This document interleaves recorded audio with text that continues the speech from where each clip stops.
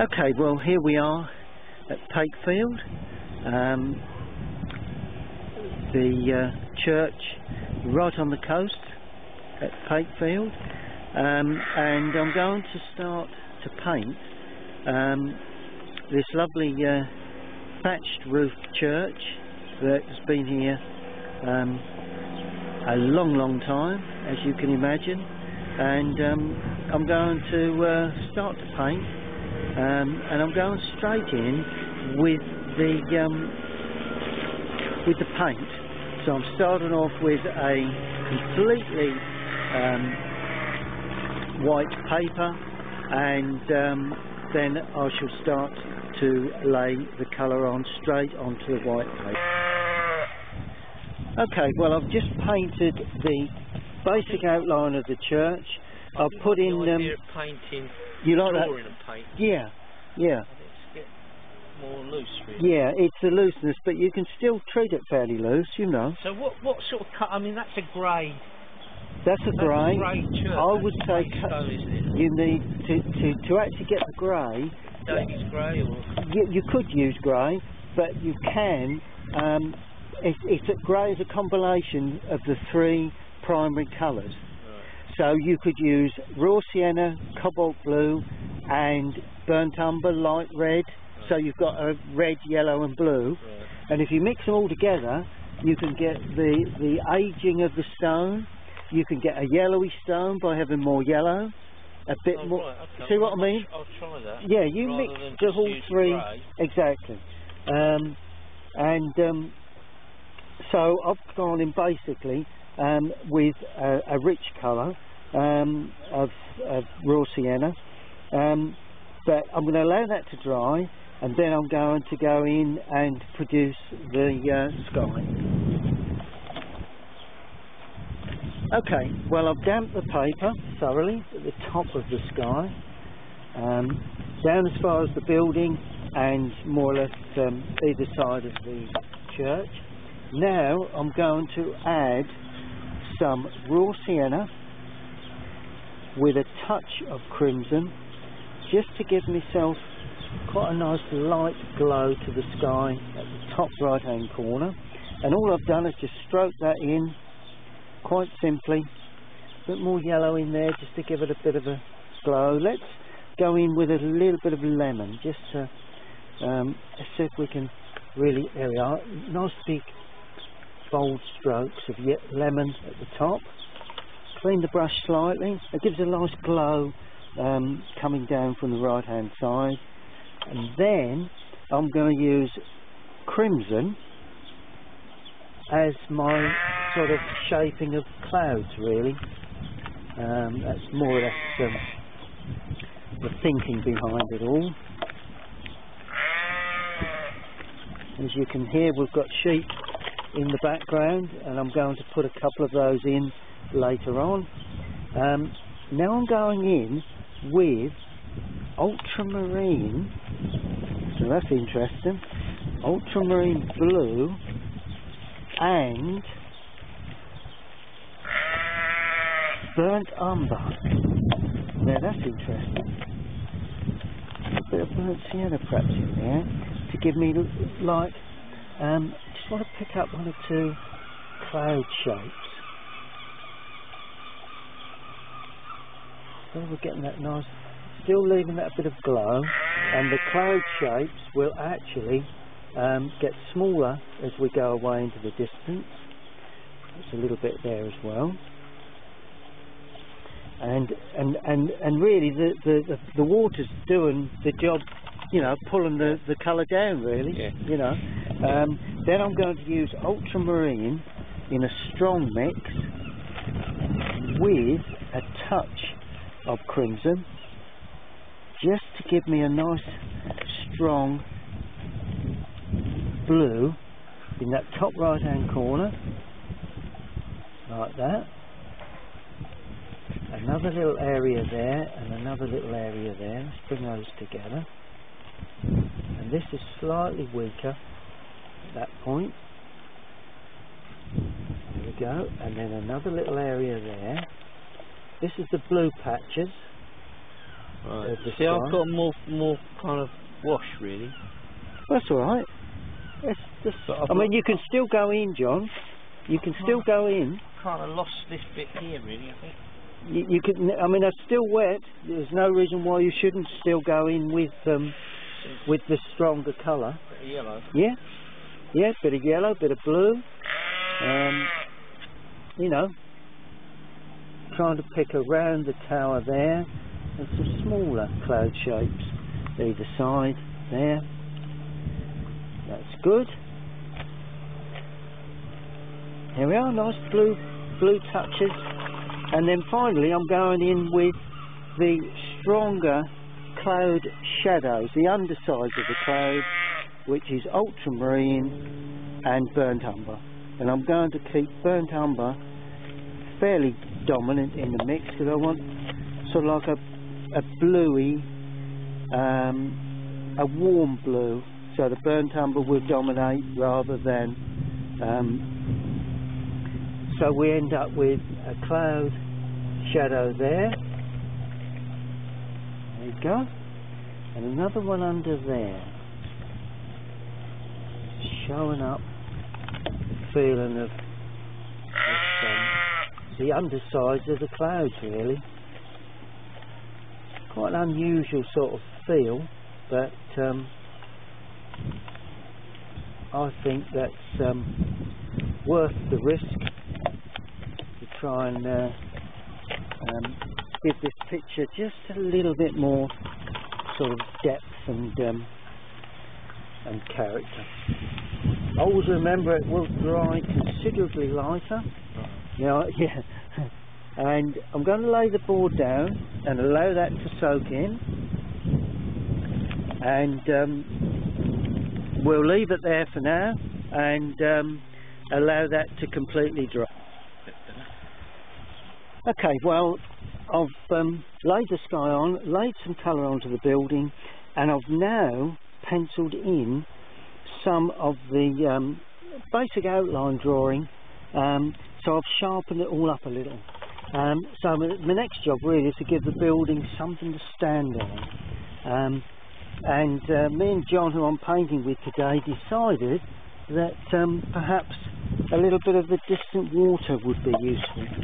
So I'm going to use cobalt blue, because although, yeah, I don't know whether we can quite see it from here, but a touch of cobalt blue for the water in the distance. And I think that just gives it that added little touch to create that area of water in the distance. There you go. So that's the water. Yeah. So I've got to now do the grass itself, and going to start off with the bushes in the distance, and I'm going to use Prussian with raw sienna. That's my mix. More Prussian than raw sienna because I want a bluer green, and I'm using a large brush for this to cover quite a large area. And we've got a bush coming in here, which quite a spiky affair. Going to paint around any of the gravestones that we've got. A little more raw sienna to the mix now, and that hopefully will give us a sense of a bit more depth to the greenery. Trying to just pick around the gravestones at that point, because it shapes up the corner of the building and the gravestones themselves. So hopefully we can get, there's a small gravestone there, John. Weren't meant to be, they're small now.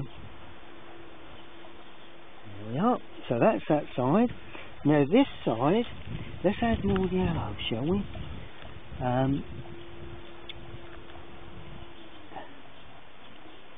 try and just paint around there. Remove some of that.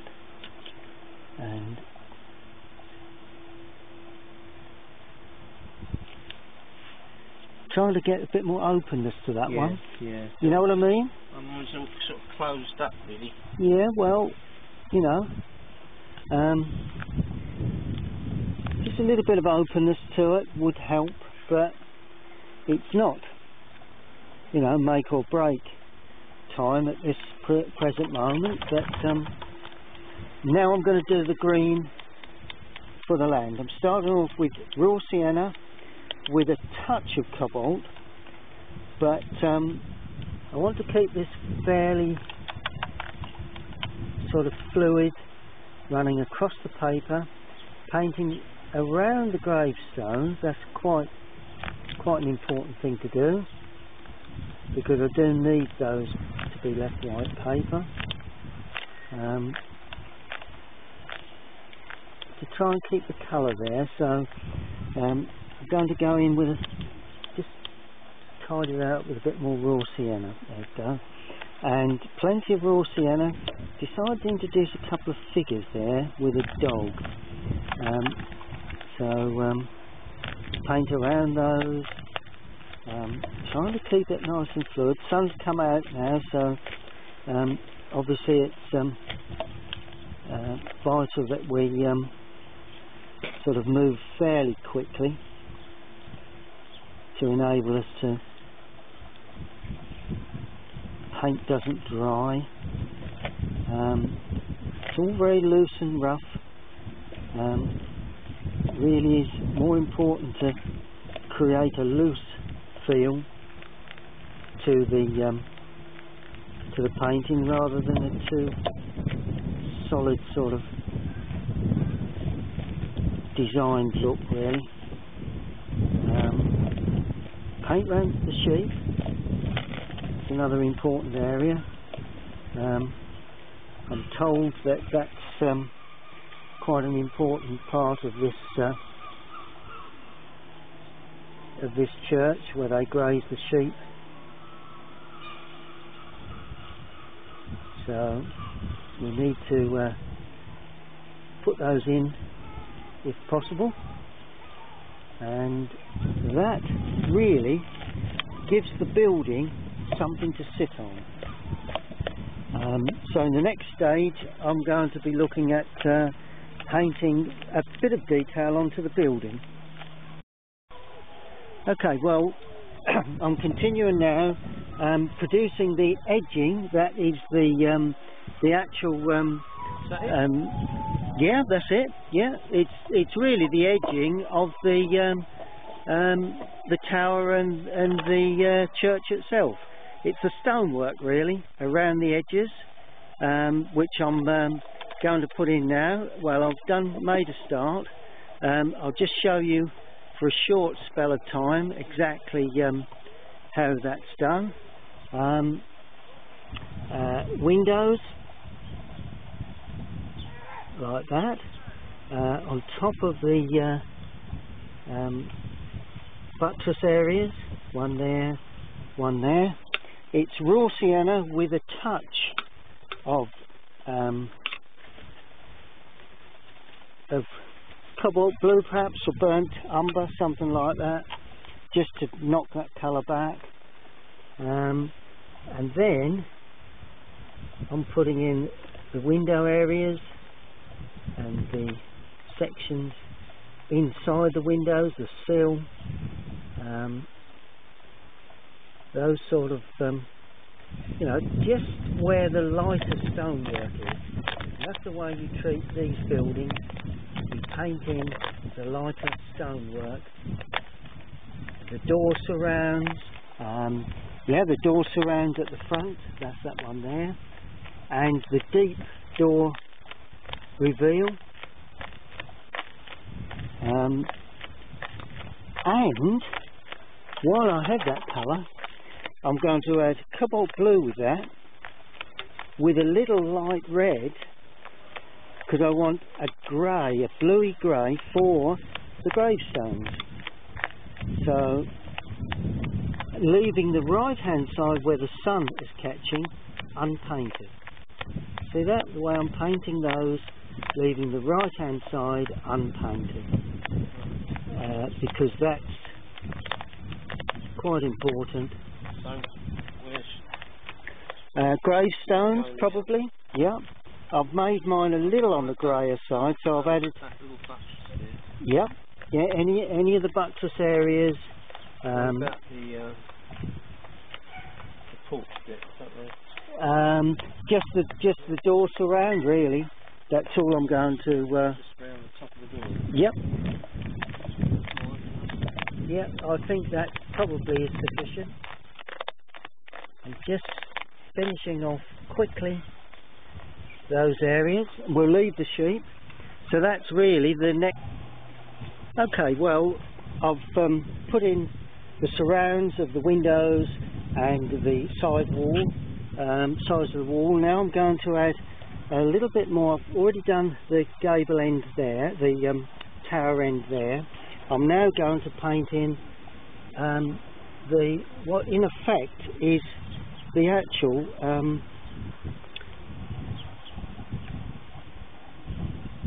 flint work. I'm picking around here and there, trying to suggest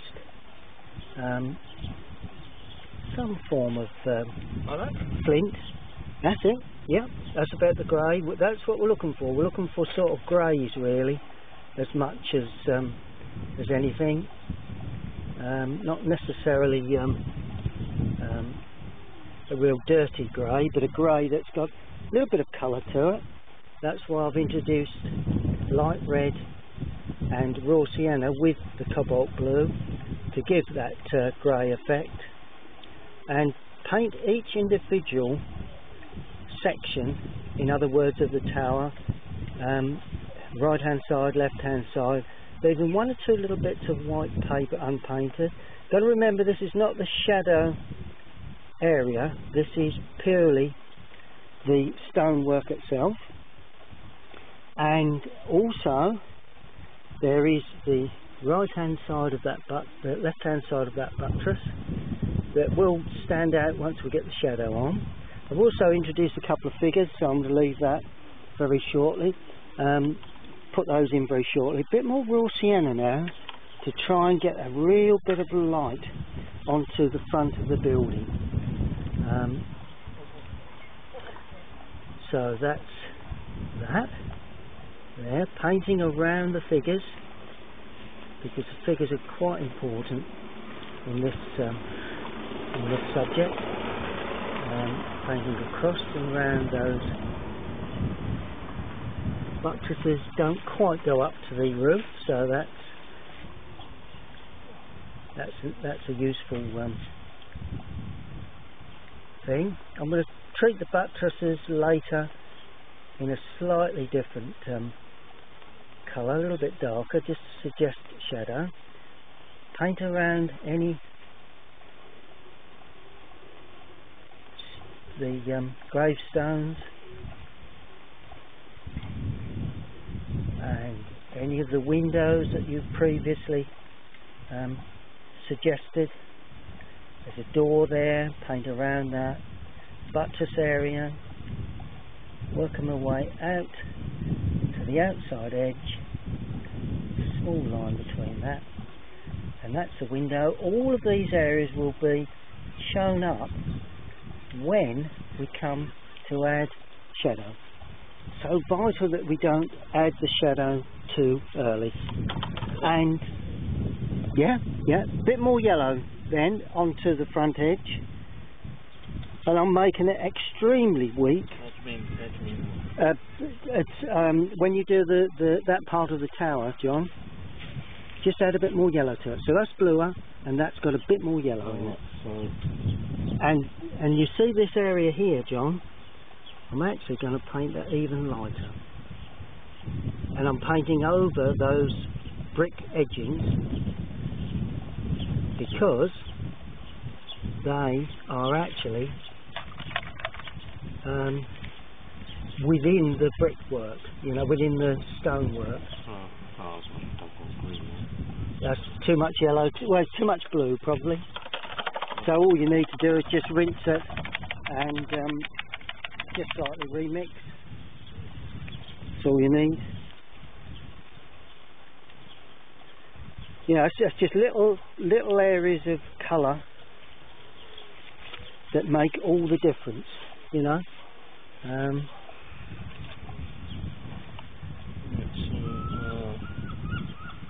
So what was it? It was raw sienna, cobalt blue and light red. The famous sienna. Fletcher Watson mix. Sienna. Okay, so that's the walls, the buttress areas. Just got one or two other little touches. Then we're going to look at the windows. It's just... Yeah, well, what I've actually done, I've completed the front of the building, and we're now in the process of just painting the windows. If you notice, the windows that face the light on the right hand side are of a bluey colour. That's Prussian blue, probably on its own. The door and the louvers at the top, and the rest of the windows, more or less on the shadow side, is actually burnt umber, mainly burnt umber for the doors, but with ultramarine to make it darker for the real dark windows. I've also just strengthened the trees either side, just to give a little bit of feeling of depth. And the next stage will be really putting in sheep. I do have a couple of figures to go in, but overall, you know, at the moment, so far so good. And then when I come to the shadow part, I'm going to run the video to show you how to put the final touches on. There you go. Okay, right, well, okay. I've put in the sheep quite simply, yeah, raw sienna, burnt umber, and the heads and the legs are burnt umber ultramarine. Popped in a couple of little figures, but the main event of this is the shadows. Right, to get that shadow work, I'm going to use ultramarine, so I'm mixing up a good mix of ultramarine, and remember, these are large areas because it's quite a large sheet of paper. Oh, I'm going to use crimson or alizarin because I'm looking for a purpley colour. Right, so it's a red and a blue, but to knock that back, it's quite purple, which is quite good. To knock that back, I'm going to use raw sienna, and that mellows that shadow. There you go. And a little bit more blue, a little bit more raw sienna. Just gives that shadow a bit of, takes away the and the thing is, when you start these shadows, do the areas that really don't matter quite so much. That's the areas that, a bit more yellow with that, they are the areas that you need to do first, because you can almost get away with any sort of shadow there and leave a small bead, because the sun is coming from the right, so that's casting a shadow onto this build, and that shapes up that corner. Over the windows, they almost disappear, but they will shine through again shortly. There is overhanging shadow from the greenery above there, which comes down the front of the, just helps to hold that in. And also there is a shadow cast from the wall, but there is also a area there. So that's nice and dark, a nice bit of depth. Now I'm going to add more raw sienna to that to give it a bit of warmth, because that's a distant shadow. Now I'm going to add burnt sienna and raw sienna to give the shadow even a more mellow touch.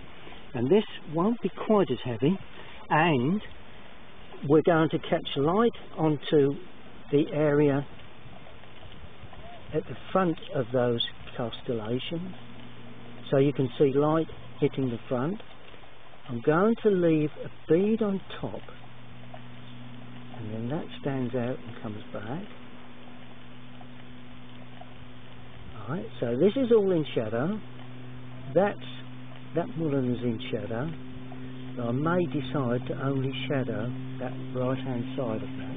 Maybe that it's not in complete shadow.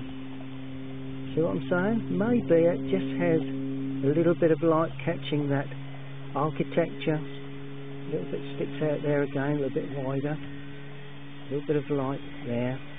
And all that must finish quite straight, because that's a dead corner, that is. Okay, there we go. And slowly we'll work our way down. And because we're using ultramarine, we mustn't paint back.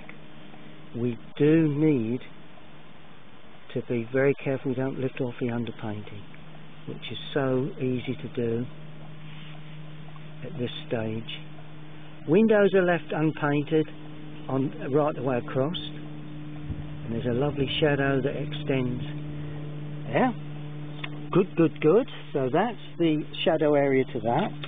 Next, I'm going to then paint. Oh, there will be shadow on that section there and that section there.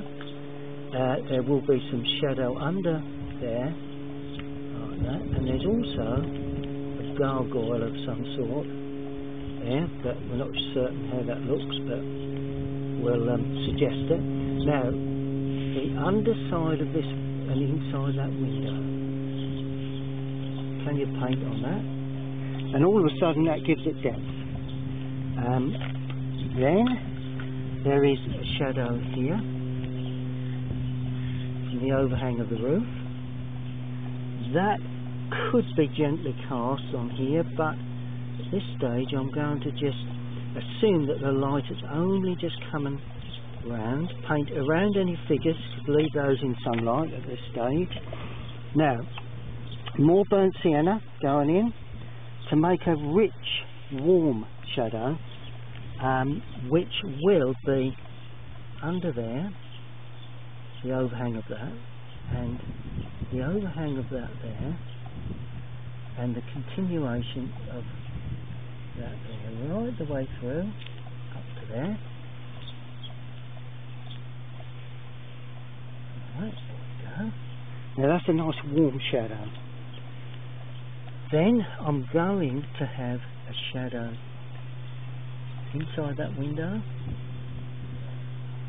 dropped into that window, inside there, I think where we are, inside that window and down to there. Is this one arched? No, that one's straight again, across, down, arched and down, and all of a sudden the whole thing begins to take on a different sort of shape. Just lift that back, going down a little far with that. Ease that back a tad. There we go. That's it. That's pretty much that. And then I'm going to shadow this area here, leaving perhaps that window a little bit less tense. There we go. Coming along.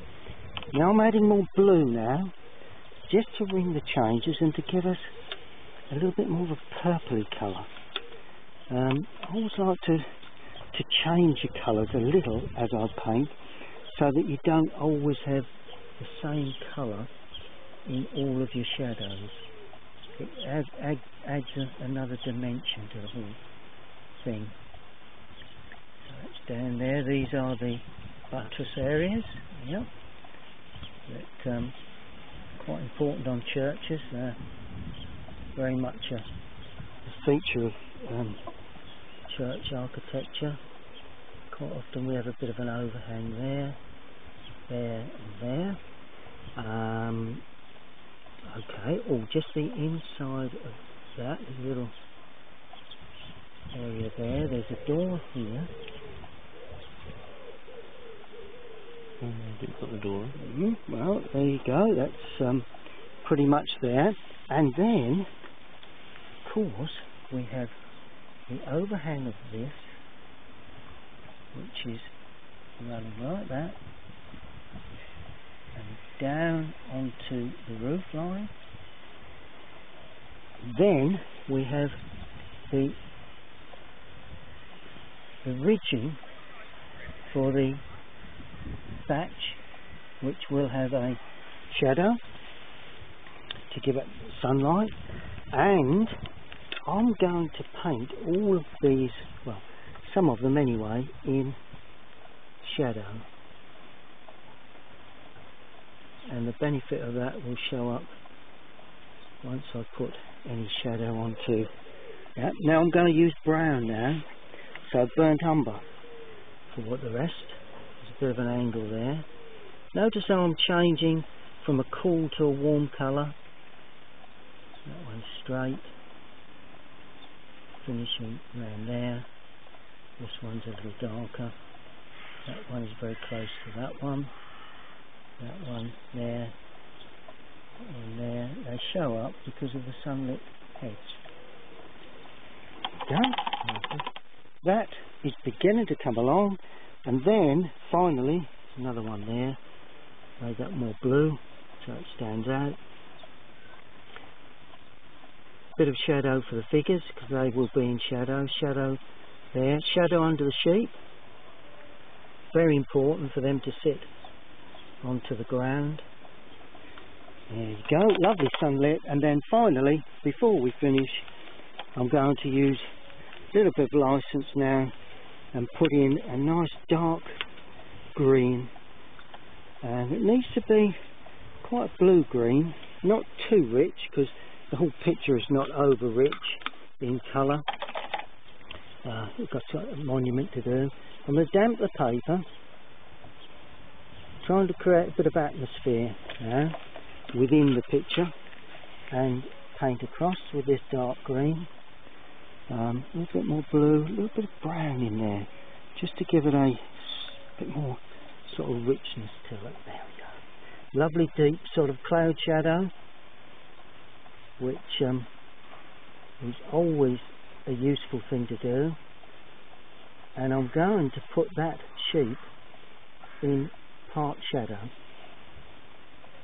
and it's always a good thing to do because that shows them up particularly well. And that shadow is going to run off out into the distance like that. That's going to come down across that area there and completely close that outside up. And then we're going to just streak in. We don't want that to rise. We want that to be quite streaky and light. And then this one is going to be in half shadow. So get rid of all the white around him, and that will then just sweep away, up that, across that. That's going to have shadow, shadow, shadow, shadow. Put these up on a sort of a bluey shadow. Oh, that'd be nice. So it's blended in, and we create a cross effect there by using that. There we go. And really spreading that through.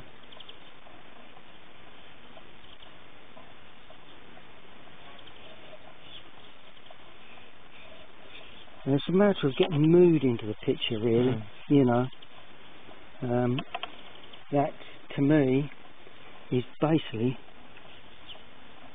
what it's all about. Is just trying to get a bit of mood there. Just before I think, I'm going to really add something a bit deep to that bottom right hand corner, just before it dries. Go, that'll spread in. Yeah, that's looking quite good. That's pretty much there, John. Honestly, I think spread that the other side. Just keep introducing that. Spread that through.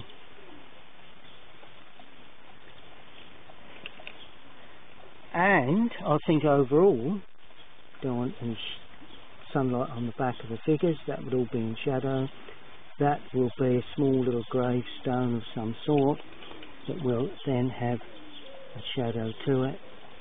And there will be, along the edge here, a little bit of edging to the path that will just gradually blend into that soft area. And just want to introduce a little light, a bit of sunlight onto those buttress areas, so they really begin to shine. But I don't want to lose those. And I think that's pretty much there, really. One or two little touches, birds in the sky possibly. There is some edging that I will do very shortly, but that's basically the shadows. Just a little bit more sharpening. Right. But other than that, that's the we're going to just going to show you the finished painting, and that's it there. Just pulled everything together using a brush that points well. Let's just come around a little bit because the sun's on that. As you can see, the figures have been pointed up. Put some birds in the sky, which is always a good thing to do. Yeah, well, there you go, John. Not a bad thing to do. The tower has been sharpened up with some nice little brush strokes with a rigger. The sheep have been tidied up. It's always a good thing to do, and with a big picture like this, you do need to stand away and look at the subject you've just painted, and just check you've got everything right. I've got my painting friend with me, and he's produced his version, which I'm sure can be very, very happy with. And overall, it's been a really successful day, and hope you've enjoyed that look at painting Pakefield Church, and I will be posting more videos very shortly.